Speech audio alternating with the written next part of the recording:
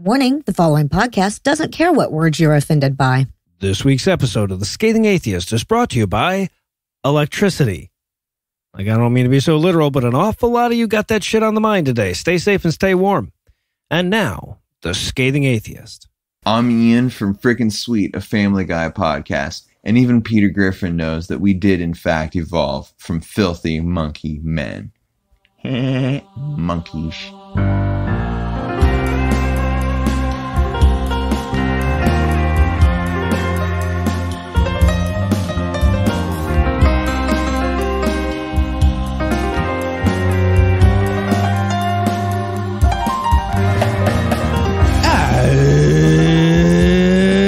It's Thursday. It's February 18th. And Jesus isn't the only one who'll let you finger his holes. I thought you'd do something about the Mars landing. Anyway, I'm no illusions. I'm Eli Bosnick. I'm Heath Enright. And from Joe Rogan's New Jersey. How dare you? Cincinnati Red State and Redtown Blue State. This is The Scathing Atheist. On this week's episode, Tennessee Republicans will be confused about how many vaginas they have. James Randi manages to debunk more liars without even being alive. And Joe Biden decides we were getting a little too First Amendment-y in here. But first, the diatribe.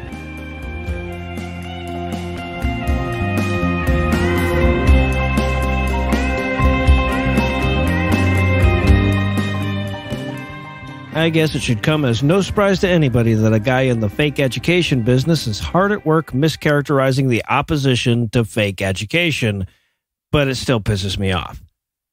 So yeah, some lying asshole that works for Dinesh D'Souza's old college of Christian bullshit takes issue with American Atheist's position on education. But since American Atheist's position on education is unassailable, he actually had to make up some different bullshit opinion that nobody on earth ever had, and then assign that to American Atheists, and then take issue with it. Which would be par for the course if the motherfuckers at Newsweek hadn't printed it. But since their standard these days seems to be has words in it, they did. So let me back up to the very important point that American Atheists made back in January. Obviously, one of the most visible effects of the pandemic, for parents at least, are the repeated and often sporadic school closures. The efforts to make distance learning work on the fly have been a source of perpetual consternation across the country, but despite all the growing pains, it's actually working out really well for some students and some parents. So that, combined with lingering fears that a lot of folks aren't taking disease prevention seriously enough, has led many parents to give homeschooling a second look long term.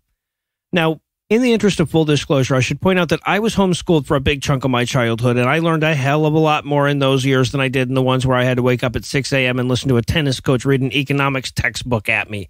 Right? So when it's done right, homeschooling is a phenomenally good way of squeezing knowledge into kids' heads. That being said, it's not done right all that often. So I was homeschooled because my parents recognized that my inability to refrain from telling people to fuck themselves was problematic with both my teachers and my peers, and they sensed it was getting in the way of my education, and they were right. Far more often, the impetus is finding out that schools are teaching that we did in fact evolve from filthy monkey men. So homeschooling becomes a convenient off-ramp for people who don't want their kids to know facts. Even worse, it's a convenient off-ramp for physically abusive parents that don't want other people to see their kids on the regular. And that brings us around to American Atheists. See, it's entirely possible to preserve homeschooling as an option without opening up to these perversions, but since those perversions are so often the fucking point, a lot of states are hesitant to enact rules about mandatory testing, review of the home environment, and standardized curriculum requirements. After all, as soon as you do that, you're well on your way to forcing religious parents to admit that evolution is real. And both political parties are hesitant to do anything at all about that, which is exactly why Nick Fish, president of American Atheists, felt the need to bring it up. See, 38 of the 50 states have no requirements whatsoever about the qualifications instructors need to teach in home. Right? So if a homeschooler hires, let's say, a spelling teacher to come in, that teacher could be Eli. Okay, 41 states have no requirement for evaluating student progress at all. And just in case any laws might accidentally apply to homeschooling, 13 states offer up religious exemptions to whatever paltry requirements exist. In fact, only Arkansas and Pennsylvania have even gotten around to enacting laws that prevent homeschooling in households where one of the adults has been convicted of homicide, aggravated assault, rape, or child abuse.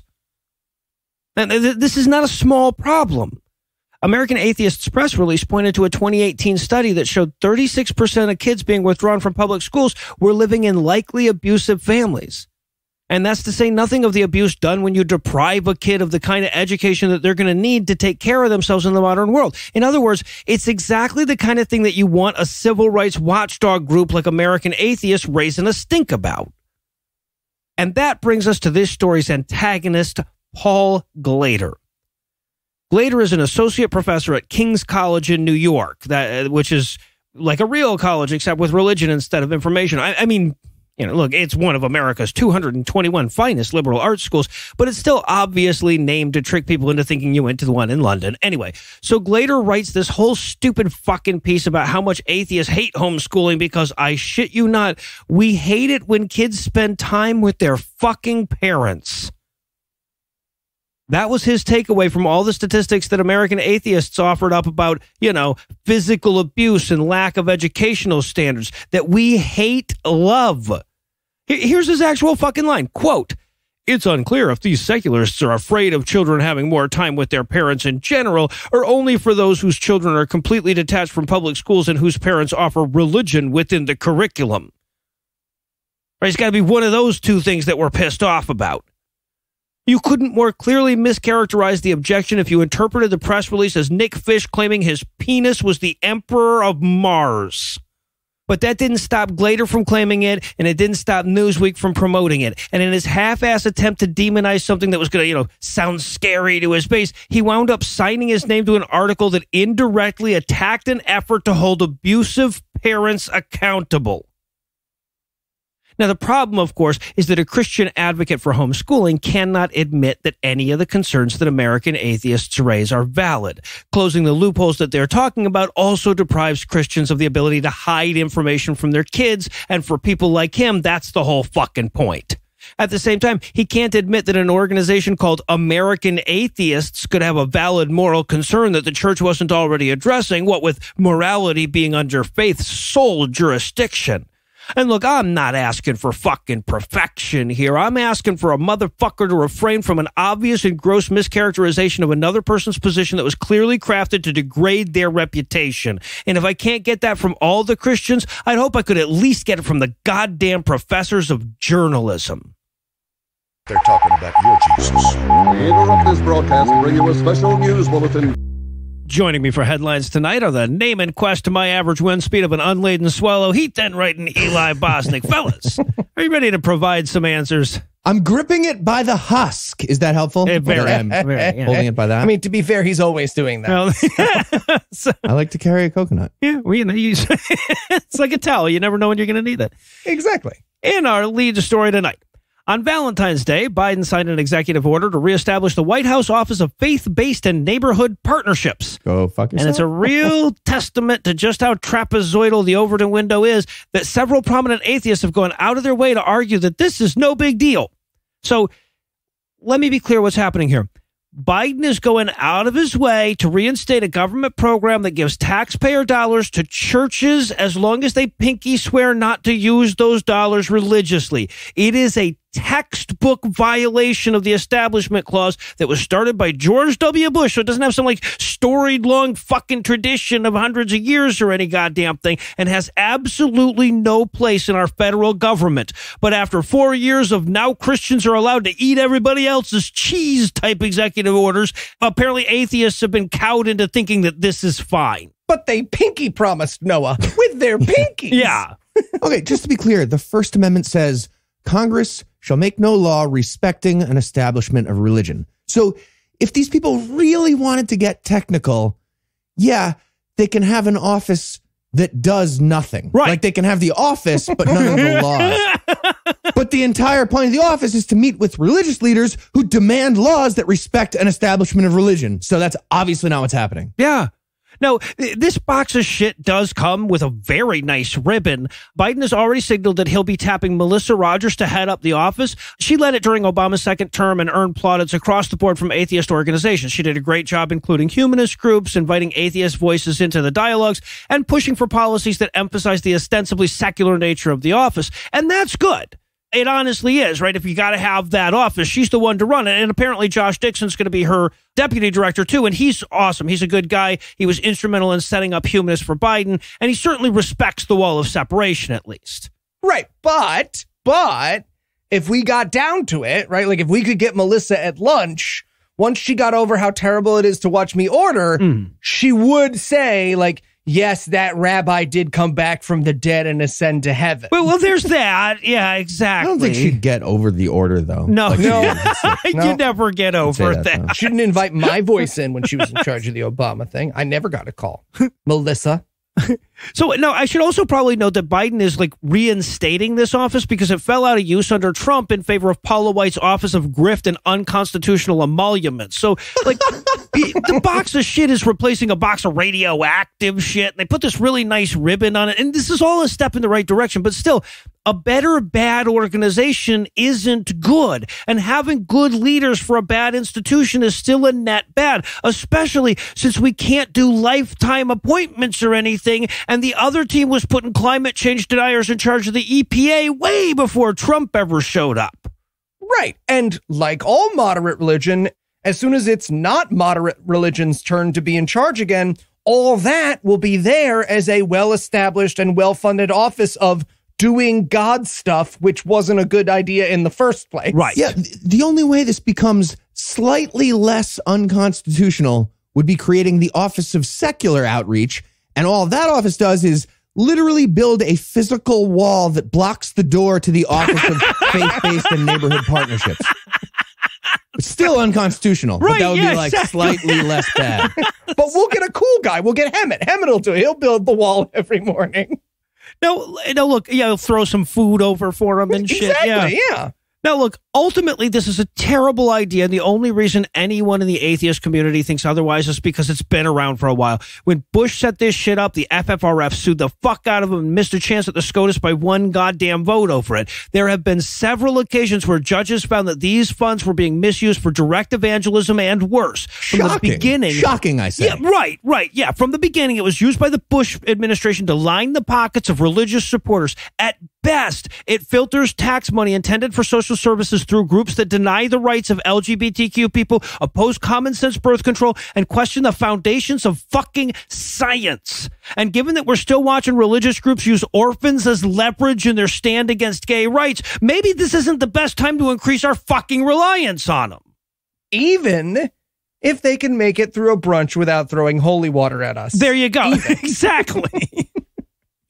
And in Ravi Don't Preach news, Christian apologist Ravi Zacharias passed away in May of last year, and they'd barely finished digging the grave before his ministry confirmed, what the rest of us have known for years, that he was a thieving, raping, cheating liar who lied about almost everything it's possible for a person to lie about. So much so that it stands out compared to the curve that we grade Christian apologists on, yes. Yeah, exactly. It's impressive almost. Yeah, so let's start with some of the less rapey lying.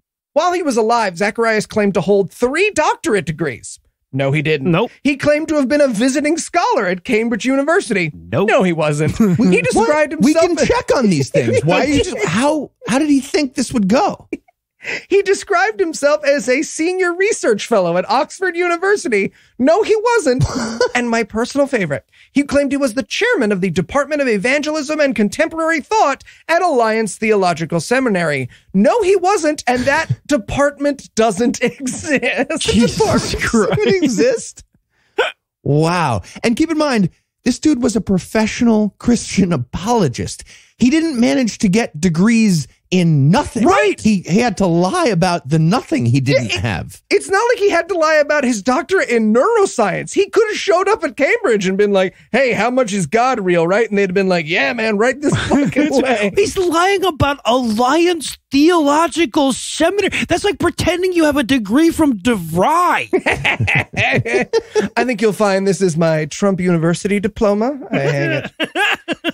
But it turns out that padding a resume made of nothing wasn't close to the worst stuff he did. So first off, it's incontrovertible at this point that he used tens of thousands of dollars that were donated to his ministry to pay massage therapists to fuck him, which I want to point out is fine to do with your own money, right? That's downright neighborly. It's not so much okay to do with money that people give you for God stuff. Yeah, dude, you're supposed to do that metaphorically. That's the job. But way more importantly, he apparently forced himself or indecently propositioned a bunch of other women. And when they came forward about his behavior, he told them they were putting, quote, millions of souls in danger, end quote, by stopping his work. Okay. How do religious leaders manage to sell that idea that they're the uniquely qualified person to hand you a Bible? I mean, like, they're like the track coaches of souls. Just run faster, be Christian. That's it. Done. Do they show people stats about their winning percentage? How does that work? Now, Ravi Zacharias International Ministries has come forward to say how very, very sorry and how very, very sad they are that this happened. And moving forward, they'll be doing both fuck all and nothing to make sure this kind of thing doesn't happen again. But if you're wondering who's at fault for Zacharias' behavior, don't worry. Colin Hansen, editor-in-chief of the evangelical website The Gospel Coalition, has the answer. So Ravi Zacharias. Very much Ravi Zacharias is at fault. It was Ravi Zacharias, probably. It's cell phones. Because we failed to beat Ravi Zacharias to death with them sooner. Okay. All right. I got it. So here's what Hansen had to say about the rapist who stole church money. Quote, digital communications helped Zacharias in his abuse. Indeed, it would be hard to imagine this crime without the ubiquity of smartphones for taking and sharing sexual images, end quote. He's basically trying to argue his way out of a DUI by offering to turn state's evidence against Jim Beam with this one. Yeah. Exactly. He continues, we used to think that the Billy Graham rule and windows on the pastor's door would protect victims. Did we? Terrifying statement. Now we know they're more likely to be targeted through text messages on burner phones, end quote. Yeah, so now you need a window on that door and to not hire a rapist. Yep. You used to think that because you're a fucking idiot. Right, that's an idea that showed up in your brain pre-disproven. Yeah. Jesus. God damn it. He concludes, sex is increasingly disembodied with the ubiquity of porn. Oh, it's also porn's fault. Yep. Yeah. Because of it jumps us out of our body, apparently. Abuse follows the same pattern. Ministry policies for prevention and protection must fully account for this shift, end quote. So, yeah, just remember that when your colleague is discovered to be a serial abuser, don't swerve from your shitty agenda even for a second, Christianity. Don't swerve. Yeah. Right. Next up in headlines, magic is cheating. Okay. It's all cheating. They're all cheating. Either they double lifted 2 cards instead of 1 from the deck, or they looked you up on Facebook. That's the whole thing. Pretty sure that's the whole thing. Eli, right? That's like pretty much the whole thing? I can neither confirm nor deny. Yeah. Well, bottom line, they definitely didn't commune with your family member on the atemporal astral plane in order to predict a car accident that severely injured a child. And even if they did do that, that's super duper fucking evil if that person doesn't travel around the world preventing car accidents, which they never seem to do. Well, I guess we shouldn't be surprised that exactly what I just said was the main theme in a recent episode of Sid Roth's uplifting liar show, It's Supernatural. Spoiler, it was not magic. Okay, but I feel the need to come to the defense of Eli's chosen profession here. It's not always just hot reading and double lifts. Sometimes it's that there was one more ball than they were telling you about. Okay. Yeah, that's another thing. It's a complex craft. If we could just get to the story and stop pointing out which of our hobbies may be something that most children grow out of at age 8, I would appreciate it. Okay. Well, we're not going to stop doing that. So the episode in question has Sid Roth telling the story of a magical guest from last month named Chris Reed. And when I say guest, I mean liar.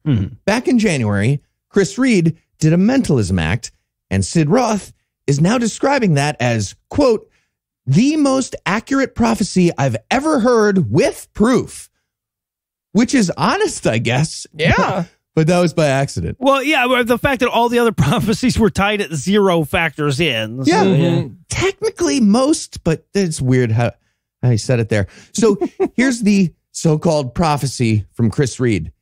Quote, I just had a vision that came to me, and I believe there's going to be someone watching this broadcast, and I believe this person lives in Kansas, okay? Is that okay with you guys? Yeah, no, that's fine. Yeah, I'm good with that. Yeah. Moving on, now that it's okay. I think it's a woman, and this woman's either son or grandson was involved in a car accident in the last 2 or 3 months, and there were some injuries that came about to this grandson. I believe this woman's name is Evelyn, and I believe she's around 70 or 71 years old, and I believe that there is a Joshua, perhaps a David. I want to say a Janice? That's the end of the quote, the end quote. Yeah. And from there, Warlock Reed doesn't explain how Joshua David Janice is involved. He's just speculating that maybe there are those people somewhere. And from there, he just adds a mailing address for Evelyn's job at a daycare and closes with some bullshit about how almost dying in a car accident is a great way for that grandson to find God. To be clear, that's the God who almost killed that child in a car accident. Mm-hmm. Wait. There's more to the prophecy. I'm also seeing that she needs extra moves on Candy Crush. So apparently this Evelyn person heard about the show somehow, and she called in to confirm the magical prophecy about what had already happened. Oh, a prophecy. I got you. Okay, yeah. Yeah, not even a prophecy, a prophecy. That's correct. Post-facy. And just a few other important details. Hemant Mehta did a very casual Google to check on this, quote, prophecy, and he found that all of the following was freely available information before Warlock Reed taped his prediction. Evelyn liked It's Supernatural on Facebook. She posted about her grandson's car accident back in December. Christ. And Evelyn's age, job, and job location are all on the internet. You know, just like everyone who's not an old-timey train hobo or a fucking spy. Which means that they were like, hey, Chris, you got anything for your appearance this week? And he was like, yeah, give me 1 second. Scroll. Yeah, Yes. I got a prophecy. God can talk to me. So, moral of the story, it's never magic. If it ever was magic, James Randi would have lost $1 million so many times. In case anyone's not familiar with the late, great James Randi, he was an ethical magician and professional skeptic who offered $1 million to anyone who could demonstrate any kind of magic ability without him and his team catching you cheating using non-magical, obviously cheating stuff. This was available for 51 years, and nobody ever won. Over 1,000 people tried because I guess they thought they could trick James Randi, or maybe some of them thought they were actually a wizard. Some I don't of them know. definitely did, Nobody yeah. ever won. Never happened. If any real wizard in the entire world between 1964 and 2015 wanted $1 million, it was available. So never magic. It's never magic. And just even if it was somehow magic, God is a giant asshole who hands out the occasional vague prediction about horrible shit he's planning. Even if there's magic, it's definitely not there's magic and you should give money to a church. Right. Or to Sid Roth or to Chris Reed. Eli, don't do it. No, it's not even the same show, man. Just let it go. Don't do it. Young Come on. husband. Right, there it is. And in QAnon Plus news tonight, the American Enterprise Institute, a right-wing DC think tank, conducted a Jesus fucking Christ, just how stupid are we survey of American conservatives, and the results were not encouraging. For example, more Republicans think Antifa was mostly responsible for the Capitol riots than believe Trump encouraged his supporters to do it, even though the latter is on tape. Are you serious? More? Yeah. Oh. More than half think that there was widespread voter fraud in the 2020 election, and better than 1 in 4 believes the basic tenets of the QAnon conspiracy theory. And to the surprise of literally nobody, those numbers just get worse when you hone in on white evangelicals as your subgroup. Mm-hmm. Yeah, and just for the record, the basic tenet of QAnon, we're going to talk about QAnon a little bit more in a second, but the basic tenet is that Hillary Clinton and a bunch of Hollywood are part of a satanic potluck group that fucks and eats children. That's the lowest level and most plausible part of QAnon. The most discerning and credulous members of QAnon just believe that thing and then stop. Yeah, because, everything else they come up with is unreasonable. Right, which is ridiculous because everyone knows you don't potluck your child sacrifices. You get them through Uber Eats. Why would you go somewhere? Or Wayfair, exactly, yeah. Now, there's an important caveat that a lot of sources leave out when they're reporting on this survey. We still tend to think of Republican, Democrat as an approximately equal way of dividing up the conservative and liberal wings of our political system, but self-identified Democrats are about 25% larger as a group at least, and the GOP has been shedding its sane members at a steady clip for about 4 straight years. So the fact that a significant percentage of Republicans think something doesn't mean what it used to. Still, people are not leaving their religion over Donald Trump. So examining it from the perspective of evangelicals is, to me, a far more useful way of examining it than by political affiliation. Yeah, and among evangelicals, believing in Hillary's cannibal pedophile fuck cult is by far one of their most reasonable beliefs. It's physically possible. Well, right? That's true. Hillary, babies, eating, and fucking are all things that exist. That's like top of their list. Hillary fucks and eats. It's downright reasonable, I tell you. Downright reasonable. And look, I get that religious people believing nutty shit beyond the prerequisite nutty shit that is their religion has become something of a background hum to us. Like, it should be terrifying, but it's so ubiquitous that we tend to forget about it. But there's a new nugget of terror that's hiding in these numbers, which an AEI spokesman pointed out. See, normally conspiracy theorists tend to be socially isolated people.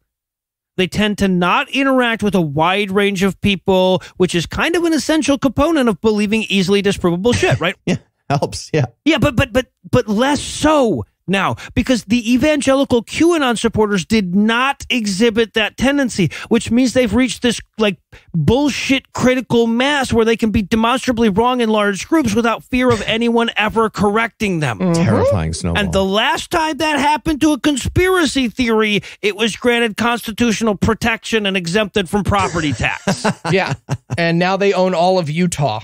Yeah. So everyone keep an eye out for our first QAnon Supreme Court justice any day now. Yeah, no shit. We might already have one. Yeah, it's not out of this list. honestly, yeah.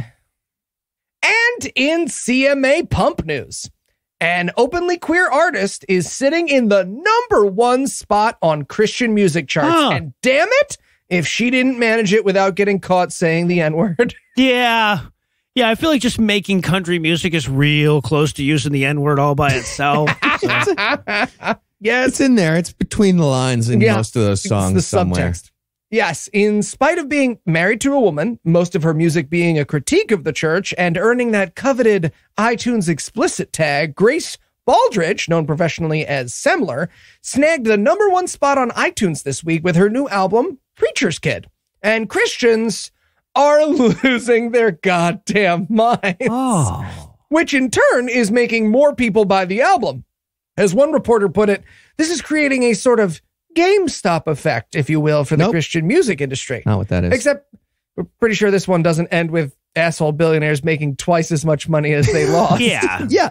This is not the GameStop effect unless, the newsboys almost went bankrupt and then got bailed out by DeGarmo and Key, and then Evanescence made $1 billion while a bunch of other LGBT Christian singers lost their life savings. So it's not the GameStop effect. New rule, you don't get to call anything the GameStop effect until you explain, like, I don't know, if you know what? You just don't get to say that. There you go. No saying GameStop effect. Stop using that.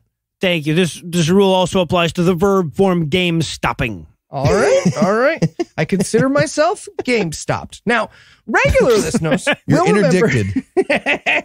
Call sideways. Call sideways. Now, regular listeners will remember Baldridge for her documentary series, State of Grace, which covered topics like the dangers of gay conversion therapy, bigotry within the church, and never mind all that. I found one person who says God loves me, so maybe we can keep our stupid beliefs after all. But she's definitely a force for good. And most importantly, her success makes Dave Dobenmeyer very, very angry. So by all means, get out there, buy her stuff. Every time you do, an angel loses its wings. Well, we cut the feathers off the bottom so they can't fly. Yeah. Guys, Anna plays bluegrass. We can take country music back. Thank you. I can see that you think like, why the fuck would we want it? But sometimes it's worth taking something just so people who suck can't have it. Yeah. Yeah. And Anna would make it good. She would make it good. Yeah. And finally tonight, QAnon is still a thing. It's still a thing. I don't know how, but it is. For years, they've been ugly crying about their latest conspiracy theory and making prophecies about the day of reckoning. But every single time, somebody checks and it's fucking nothing. No. Professional journalists go on TV and they're like, hey, look, no basement. You can't fuck a child and eat it inside the nothing. Nope. Look, Hillary Clinton in the sunlight. There she is. Look, I personally tackled George Soros. I held him down and I took off his shoes. Look, human feet. It's human. Unbifurcated everything. But they could always still cling to that day of reckoning thing. They call it the storm. When Donald Trump was going to round up all the satanic pedophile cannibals and have them arrested. But now that Trump is gone, they're just flailing. And their latest flail, their latest epic flail, they just moved the prophecy a little bit. The storm was supposed to be January 20th, Trump's last chance to do it. And that obviously didn't happen. So now it's March 4th. Just because, I guess they just wanted to bump it a little bit. And their new rallying cry is hold the line, because Donald Trump is going to come back as president on March 4th. They're positive. Okay, guys, this was not a random date. My birthday is the 5th. QAnon is getting me a fresh crop of their own tears for my birthday, and it's exactly what I asked for. Okay. Okay, QAnon, if you're listening, my birthday is in September, and I would like one Jonestown, please. So here's why Trump is going to become president again on March 4th. And as you probably already assumed, it's all about the District of Columbia Organic Act of 1871. Of course. Why else would the flags have gold fringe, Heath? Heath. So, according to the Fremen on the Land sovereign citizen movement, and now also QAnon, we stopped being a country in 1871, and now we're technically a corporation. That's because Washington, D.C. became, quote, incorporated as the seat of government for the United States in 1871 in that bill. And that can only mean corporation-like business. Obviously, there's no other use course. of the word incorporated. And the owner of the corporation, of course, is the Rothschild family, because yes, they are. And also international bankers as a group, just they all also are owners. The bankers that aren't here in America, they also own it somehow. And it's all official because the Rothschild family tricked that law writer guy in Congress in 1871 into capitalizing United States when he wrote the act, which means all the references to the name of our country in that law were secretly describing the United States corporation. Oh. Yeah, no, and it's literally, it's also, they say why American flags in federal courts have gold fringe, because they're admiralty flags operating under maritime law in the land equivalent of international waters. Yep. According to people who think Hillary Clinton is eating babies under a pizza arcade that doesn't have a basement. Right. And hey, thanks to our Supreme Court, corporations are people. So now we're a corporation and a country and a person. It's tricky. It's like that. I know we can't abort us. I know that. Yep, so that's official. We're a corporation owned by Jewish bankers, and therefore, every president since 1871 didn't really count. Because as we all know, corporations can't have presidents. That's not a word you would ever use with a corporation. Which means Joe Biden, he's just some guy. And technically, he's a prisoner in a foreign land called Washington, D.C., which is just a branch of USA LLC owned by the Rothschilds. Therefore, yada, yada, yada, Donald Trump on March 4th. That's connected.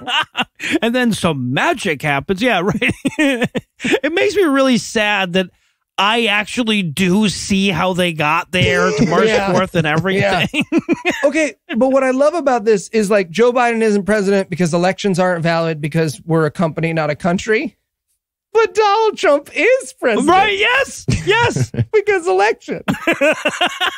Yep. Now, I think my favorite part of this is imagining their thought process as each of these prophecies fail. Ooh. Some amount of these people are definitely thinking, all right, fuck, Trump was in on it. That was definitely Trump's part of it. But most of them are still on board, and most of them are super religious, so they think God is involved, which means they think God was totally planning to get around to stopping all the kids from getting fucked and eaten. They thought God was going to do that back in January, but then God procrastinated on that. Again, more. Yep. He's been doing that the whole time. Regardless, they're all excited for March 4th. And so is the Trump International Hotel in D.C., where they literally jacked up all their prices for that week of March 4th to almost double. No! And people are booking it so they can be there when Trump de-incorporates the White House. Jesus Takes back over. Okay. Again, Meta, sorry. Do you think the people showing up on March 4th are making backup plans? You know, are they like, okay, so obviously the president will overtake the evil communist naval law, but just in case he doesn't, we're going to do a walking tour of the museum. Okay, guys? Just in case. No, I think they're going to scramble to get that walking tour at the last second. Yep, I think you're right. They're going to go the next day. Yeah. So I know this all sounds pretty scary, but don't worry. We might be owned by the Rothschild family, but if they try to tell Joe Biden what to do, he'll just be like, no. Yeah. And then they'll threaten to take all the incorporated land they own, and he'll be like, no again? Yeah, it's pretty awkward when you secretly own shit. Even if this was true, that's nothing? No. All right, well, while we try to sort out what E.E. Cummings knew and when he knew it, we're going to close out the headlines for the night. Heath, Eli, thanks as always. America LLC. And when we come back, we're going to introduce you to the reason I know so much about that silly shit Heath was just talking about.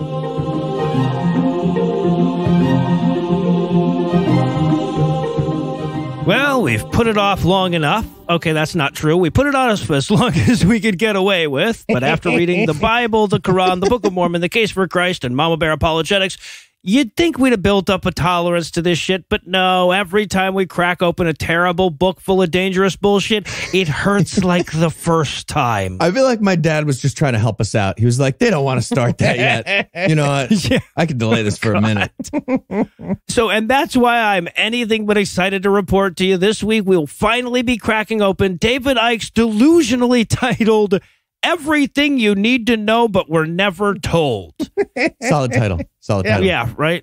Really succinct. Now, I can't say anything. Now, I should point out that I'm the only one who actually bought a physical copy of this book, and I bought it used, and I bring that up to A, allay some of your moral concerns, B, have a reason to point out that this book smells like old newspaper, and it's like the cheapest printing you could possibly do, and C, I want to point out that he knows people want to read his book without actually paying him for it, because there's no fucking way this copy was used when I got it. There's no fucking way. So guarantee he's got like a dummy account selling fake used fucking books for like a couple bucks less than he's selling the new one for. Yeah, Noah actually got it with a free copy of Triggered by Donald Trump. And a stick of dry bubble gum right It was inside. really for the bubble gum that I went. I wanted to get the match. Yeah, and for the record, I got my copy from archive.org, which I'm pretty sure doesn't pay out residuals, so I feel okay.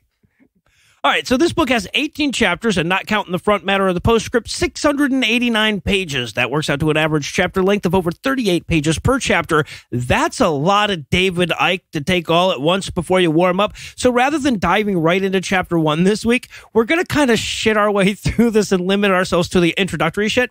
But don't worry, it's not like we have to get all the way to the first chapter to get to some good, crazy. The table of goddamn contents reads like a list of websites your conspiracy uncle tries to get you to go to. A couple examples: The Inversion, Terrified of Truth, Saying the Unsayable, and Perceptions of Freedom. And just for the record, Noah was able to make a list of crazy chapter titles just now without including Mind Control and Shape-Shifting Royals. That's chapter 7. Literally. It is. Yeah. Right. No, I didn't pick the weirdest ones there. I just picked the ones that sounded most like conspiracy theory websites. And then he opens like a goddamn 14-year-old quoting song lyrics that really spoke to him the first time he smoked weed. That includes a quote from Don McLean that is not from American Pie. Yeah, right? There's never been a better intro quote that operates also as a warning to stop reading right the fuck now. At the start of his book, we're told this is the 689-page equivalent of that guy at the bar yelling about how you have to really go deep into Chumbawamba's catalog. It's not just about thump thumping, assholes. The book. Yes. Well, not just that. The quote is from Vincent, his song about Vincent van Gogh, the schizophrenic whose mental illness ended in his suicide. Yes. And as though he's trying to seem sane compared to something, he opens with a couple of quotes that I initially assumed were just from Facebook comments that vaguely agreed with his "Jew lizards are coming to eat us" posts. What's that? It's impossible to Google me without hearing that I'm full of shit? Well, that's because everyone but me is a liar. Yeah, right. That's the book. You just described the thesis of the book, basically. Mm-hmm. More or less, yeah. There's also, this first quote has a lot of like, no, you're the bigot kind of a theme to it. You know?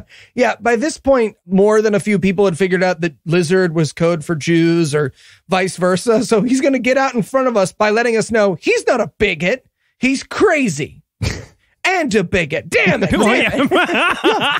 This was another quote, by the way. So, like, basically, he started his book. A great philosopher once said, "Am I being detained? Dash, dash. Guy with no mask at the front door of Walmart. All right, time to start my book." Great.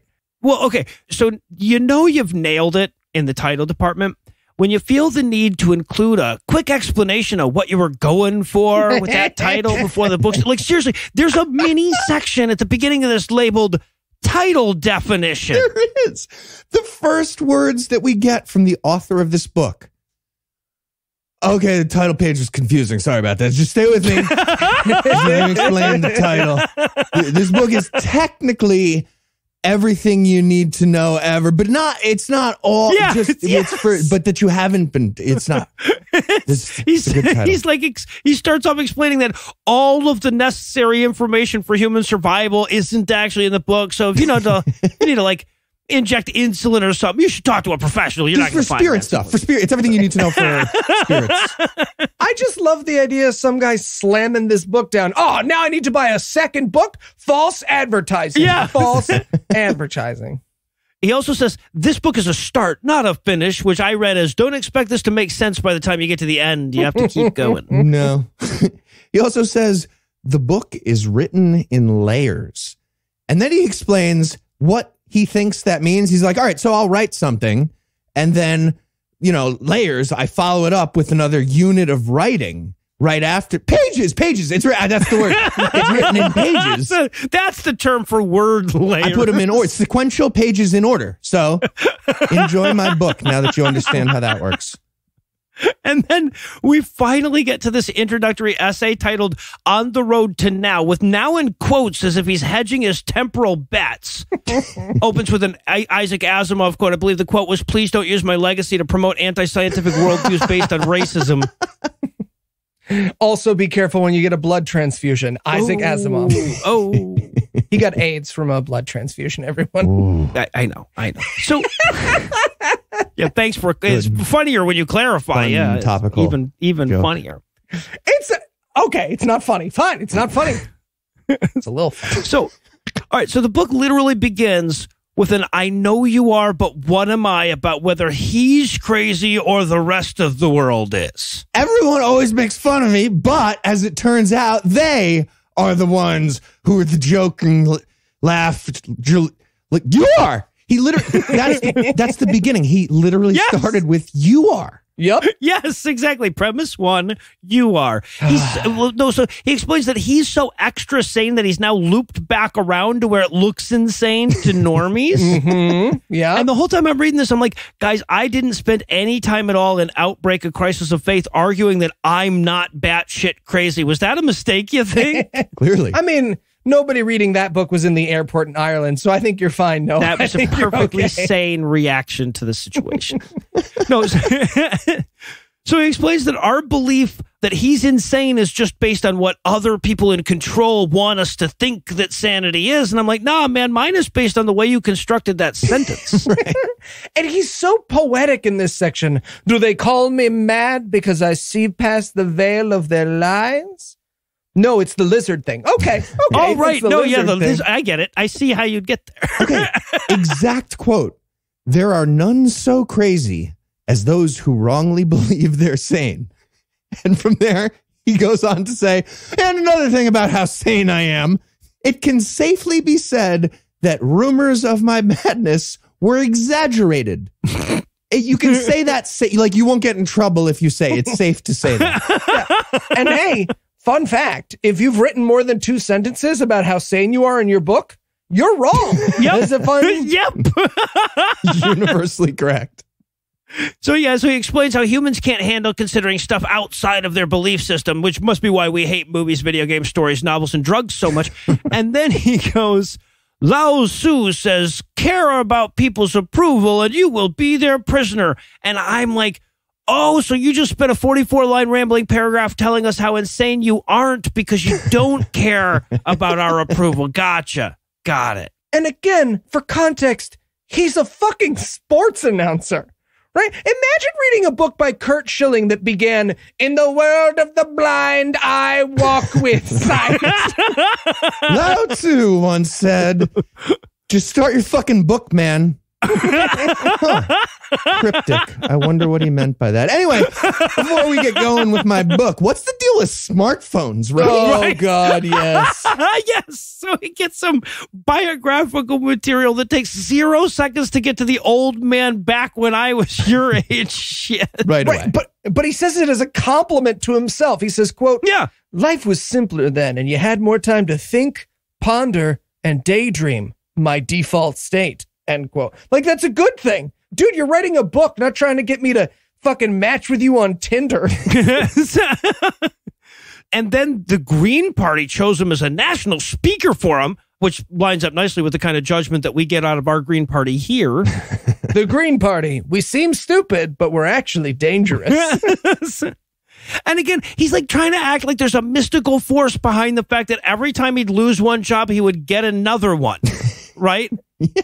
He says doors were synchronistically opening and closing. Like, what was going on? I had no idea with these doors. That's all that doors do. But he's just describing existence in the time dimension as doors mystically doing the thing they do. Yeah, he's blown away that weeks after he joined the Green Party, they asked him to be a speaker for them, but he was a famous TV presenter. Right. Right? If Nicole Kidman started working at my magic show, I'd mention it. Yeah, exactly. Put her right out front. And then he explains how it was actually him that broke up with television, not the other way around. I don't know what you've heard, but it was me that I decided. The quote is, I had tired of the television world, which I found vacuous and full of its own self-importance. End quote. Anyway, back to my book about how I know all the secrets of the universe. And then, okay, he describes what I'm pretty sure as a layman are classic symptoms of schizophrenia. Mm-hmm. But since it's untreated, he thinks he's telling us about a mysterious presence that actually does accompany him into all the empty rooms he goes into. Yeah. He was in an empty room and he was like, I'm sure there's some kind of presence here. And that's when I said, if there's anybody here, please contact me. Literally next sentence in the book. So a few days later, I went to a bookstore. So he just stood there waiting in silence for 3 days, presumably in that empty hotel room, being like, this is going to happen. It's getting awkward now. But now if I abandon it, I feel like right when I leave. Or the metaphysical forces of the universe choked in the moment. He was like, is anyone there? And they were like, oh, fuck. Hats. Never mind. We'll wait. We'll get him in the bookstore. Yeah, and then he describes like fits of catatonia and hearing voices in his head, which can only mean not schizophrenia to him, apparently. Mm-hmm. And that's when he saw a psychic. And she was a very accurate. So you would be surprised how accurate. He's not just a sucker. She knew things. Yeah, just for the record, she was healing his arthritis. psychically. He went to a psychic arthritis healer. Yep. So he's laying down on a bench and she's bending his knee and he's like, hey. So in terms of my knee, any chance there's an ancient Chinese guy with a message for me from the astral plane? And she was like, yep, definitely. Sure the fuck is. So just, come back for a few more sessions and I'll tell you that in pieces. All right? Yeah, right. A little bit at a time. Yeah. So then he goes into this long string of complimentary prophecies that he bought from that psychic, right? The person being paid to cater to his ego game, all about how he's extra magical and spiritual and he's been chosen because he's the most courageous of all the people. And then all of the prophecies of things he was entirely in control of, like self-publishing a certain number of books and quitting his job, came true. All of those ones came true, yeah. But also part of the prophecy, there will be a different kind of flying machine, very different from the aircraft of today. So I guess that one was just a misdirect from the ancient Chinese guy to keep him on his right. toes. Well, yeah. So eventually they're probably... Ancient Chinese guy didn't say it had to work, and there have been different kinds of flying machines. And also part of that prophecy, time will have no meaning except for the hourly rate from me, the psychic arthritis healer. Right, yeah, exactly. And what it feels like to read this book. So, We haven't even gotten to the book yet. Yeah. And then he tells us about his sweet trip to Peru. Yes, the Peru, where legitimate spirit stuff happens because, brown people in mountains. Yes. Okay. And countless coincidences and synchronicities, Noah, also. The hotel could accommodate a late checkout, as it turned out. Coincidence? But, yeah. I don't think so, Noah. Interesting. At this point, I just wrote, oh my God, I'm reading about David Icke's semester abroad. Yeah. Where did I go wrong? Oh, God. So he starts telling this story, and nothing happens in the goddamn story. It's so amazing. But he walked up a hill, but, profoundly. Yep. And then information was drilled into his brain. And also his ass? Yeah. I think. Okay, that's what he's saying about another flow coming the other way, right? He was taking it from both ends. Yes. That would make a lot of sense. So yeah, he stood there for some amount of time and then it rained on him, right? Like he tries to sell this as this big life-changing occurrence. But what really happened is he walked up a hill and then he stood there until he started getting all wet and then he went back to the car. He went back. It's supposed to be this magical story. But in reality, he's just a giant asshole to a taxi driver. Yes, right. That is what is that story. He makes this Peruvian taxi driver pull over because of voices in his head. Then he walks up this little hill, stands there for an hour while this taxi guy's just like, what is happening? He gets soaked by the rain. Also, I'm pretty sure struck by lightning is what actually happened. That's what he seems to be describing, but not knowing what happened. He got struck by lightning. He's soaked by the rain. And then he just walks back to the taxi and gets in the back seat and gets it all fucking wet. And then made the guy drive him a few more hours, making weird noises of somebody who just got struck by lightning and smelling like seared flesh the whole time. Okay, but the best part of this story is figure 3. Oh, yes, yeah. Which is a photo of him recreating this momentous moment. But it's just a photo of him standing in a field with his arms in the air like an asshole. Yeah, right. Figure 3. I look like a dumbass. Why is that? He thought we needed a visual aid of holding arms up. Yes, but Peruvianly, yeah. All right, so then he went home, now all the way crazy, and he explains that it took him a while to process all of this new shit that just been laid on him in Peru, which is why the stuff that he says now is irreconcilable with the stuff that he started saying back in the early 90s. Right. Yeah, this is when he very publicly made an idiot of himself on national television. But don't worry, everyone. It's not because he's a jackass who couldn't pull off I'm going to wear green forever. It's because his brain was loading the mystical truths of the universe like a PlayStation 2. Yeah. Sorry, Exactly. I got to mention this. When he did that infamous TV appearance, the first thing that happens is he walks out on stage, tries to eat a cookie, and chokes so badly, almost to death, before describing himself as God. It's so good. But he explains this downfall as a, quote, incredible synchronistic adventure, end quote.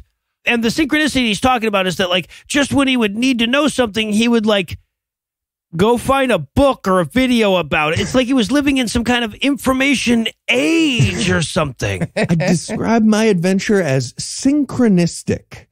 All the now stuff just keeps lining up. Just all it's like one thing constantly and then it's over and thing. over. Doors opening, closing, now. It's like right on, synchronistically. So yeah, I guess time. Well, yeah. So yeah, time still has meaning. So there's that. Yeah. And the wormhole airplane isn't happening. Ooh, turquoise! I'm the Godhead. Yeah, he might as well be stealing sections of this book from the DSM-4 at this point. If ever there was a section of this book that was going to make me feel bad for David Icke, it's this one. Yeah, it'll come back. And then he tackles but if you've known this shit this long, why didn't everything in this book come up in any of your previous 23 self-published 700-page books, right? Weird. And the answer is that either he's super, super dumb or his magical muse is so bad at communicating that 30 years on, he's still trying to figure out what the fuck they were talking about in Peru. Yeah, and his evidence that the prophecies are still working is that sometimes I say just stupid shit that makes no sense, which is exactly what they told me would happen. That's literally true, though. That's really what he says. It's not the phrasing, but that's literally what he says. Also confirming the prophecy, Jewish bankers are controlling the world. I think we can all agree that that's happening. So, well, it's this great meta-aware moment for the book, right? Because he's like, first, I talked about the connected, powerful families of the world, but people can Google that shit now. And then I was like, okay, it's in space, but fuck if you can't Google that too. I mean, there's a whole page on Google. So now I'm on reality isn't real. Kind of running out of obscurity, everyone. So. He also, at one point, admits that his brain physically hurts when he takes in new knowledge. Like that was a point in his favor. So yeah, my face hurts like all the time. But yeah, I'm getting used to it. Ah! Okay, that was a big one. That was a big facey hurty. Did I start my book yet? Are we into the book? See, now I want to start texting him fun facts just to make David Icke suffer. Yeah, right. There you go. Leonardo DiCaprio got his start in a cereal commercial. And then he does this uplifting wrap up about how, like, he raised himself up from moderately successful BBC 2 announcer to self-published crazy person, and you could too. That's right, everyone. If you're white and rich, you can become slightly richer and racist. Yeah, at any moment. You can. And then he closes his intro by insisting that there's more to me than just bad shit guy in turquoise that everybody laughed at. Yeah, this is the actual quote. What happened to that nutter who people said had gone mad? How come so many are now listening to what he says? What? Why? How come? I didn't quit and never will. That's how come. Ow! Okay, that was the last one. All right, start chapter 1 now, I guess. 700 pages of that. Okay, well, assuming we can't get 15 minutes out of the chapter title and the opening quote, it looks like we're actually going to have to start reading the book proper on next month's installment of God-Awful Books.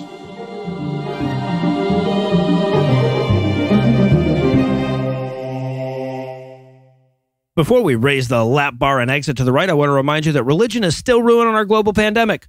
If you'd like to learn how, you can find a link to my newest book, Outbreak, A Crisis of Faith, How Religion Ruined Our Global Pandemic, on the show notes. Anyway, that's all the blasphemy we've got for you tonight. We'll be back in 10,022 minutes with more. If you can't wait that long, be on the lookout for a brand new episode of our sister show's Hot Friend God Awful Movies, debuting at 7 a.m. Eastern on Tuesday, and an even newer episode of our half-sister show Citation Needed, debuting at noon Eastern on Wednesday.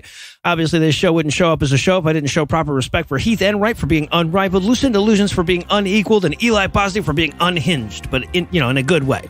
I also need to thank Ian from Freaking Sweet for this week's Farnsworth quote, and Jeremy from Chat of the Wild for providing last week's. And now I want to see Peter Griffin fight a Lionel. God damn it. Anyway, you'll find links to both of their shows if you need more Family Guy or Legend of Zelda in your life. But most of all, of course, I want to thank this week's and last week's best people. Josh, David, Dave, Jacob, Kendall, and Deborah, Godless Heathen, Tolkien Geek, Samuel, Eric, Taylor, Melisande, Soft Whisper, Colin, Big Black Cockatoo, Sir Arcane, Jimmy, Flynn, Son, Joshua, Brunus, Sen, Swag, Stefan, Maggie, Axe Telestration, and Marcy, who are so hot, Lava wears protective gear when they're nearby. Together, these 28 terrifically tawdry talents tallied a toll for the telling of truth this week by giving us money. Not everybody has the money it takes to give us money, but if you do, you can make a per-episode donation at patreon.com/scathingatheist, whereby you'll earn early access to an extended ad-free version of every episode, or you can make a one-time donation by clicking on the donate button on the right side of the homepage at scathingatheist.com. Legal services for this podcast are provided by the law offices of P. Andrew Torres. Tim Robertson handles our social media. Our audio engineer is Morgan Clark, who also rolled the music that was used in this episode, which was used with permission. If you have questions, comments, or death threats, you'll find all the contact info on the contact page at scathingatheist.com.